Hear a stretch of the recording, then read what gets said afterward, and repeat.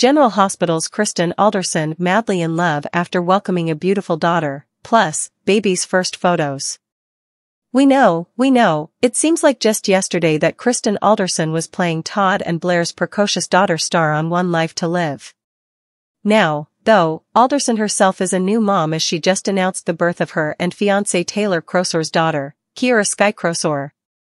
Alderson, who also played Star over on General Hospital before switching up to originate the role of Ava's daughter, Kiki Jerome, first shared the news back in September that she and Krosor were expecting her first child.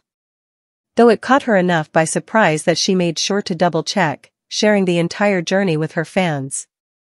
The couple's been sharing their pregnancy journey ever since, with plenty of baby bump updates along with a weekly podcast called Expecting You. And now that the day's finally come, Alderson declared on her Instagram that little Kiera is everything and more than we could have ever asked for.